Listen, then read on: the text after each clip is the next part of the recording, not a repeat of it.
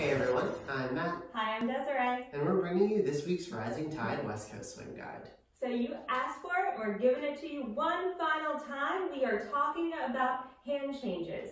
The reason for this is a lot of times our instructors say you can vary hand changes by using the opposite hand or maybe going in a different level with your hands. Well, that can get confusing for the novice dancer. We want to give you some choreography that you can practice time and time again to get a lot more comfortable later with that improvisation. So today we're at kind of that master's legendary level, that boss level of hand changes, where we're going to give you an 18-beat sequence, starting with a push break, then going into a left side pass cutoff, ended by a leader's duck, with a follower spin into close with tons of hand changes. So let's check it out. We will show it first. 1, 2, 3, and 4, 5, and 6. 1, 2, 3, 4, 5, 6, 7, 8, 9, 10, 11, and 12. Now, to break it down, like Desiree said, this is challenging. Don't feel bad if you can't get it the first time or even the second or third time. First move, pretty simple. Basic push break. Leaders, we want to make sure we're taking the hand straight over the follower's head. We're not giving them any indication that this will be a turn one way or the other. Just straight up and over, nice and relaxed. 3 and 4. Sliding down to catch leader's right to follower's left or dumb hand hold. From here, this is a left side pass with a cutoff. We're probably familiar with right side pass cutoffs. 2, 3.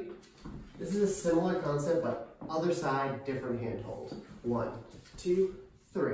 My body's moving in opposition to Desiree. I offer my free hand. As I switch sides, again, opposition, offer the other hand.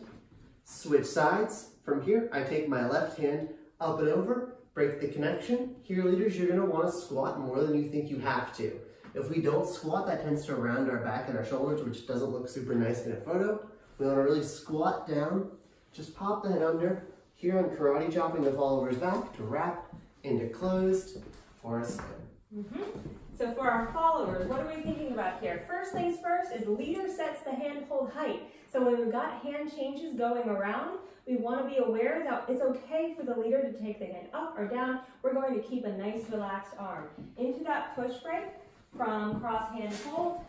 With a drape, we allow this arm to bend overhead because that's what leader asked for. We also follow through with our push break compression by setting our left hand on around the hip height of the leader and continuing forward with our momentum into the 2, 3, and leader directs us back for 4 with leader's body. And from here we use that trailing technique we talked about earlier to reestablish hand-hold connection in this way.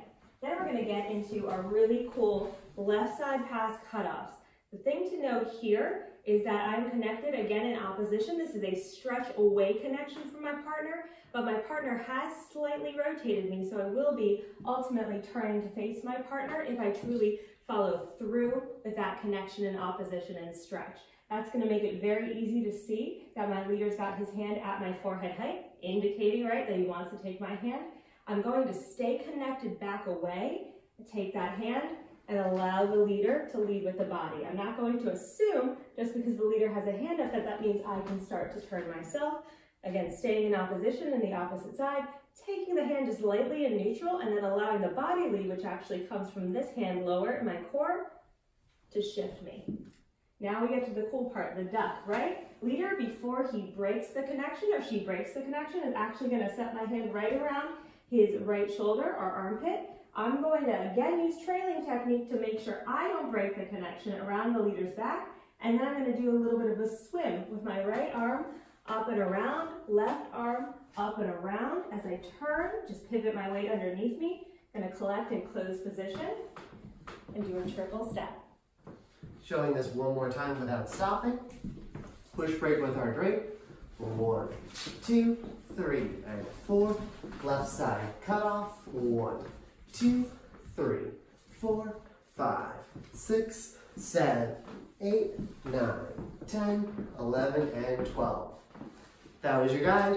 Thank you everyone for tuning in. You can check us out online at mattdaviswing.com. We're also on Facebook, YouTube, Instagram, and Twitter as Rising Tide Swing Dance Studio. Bye.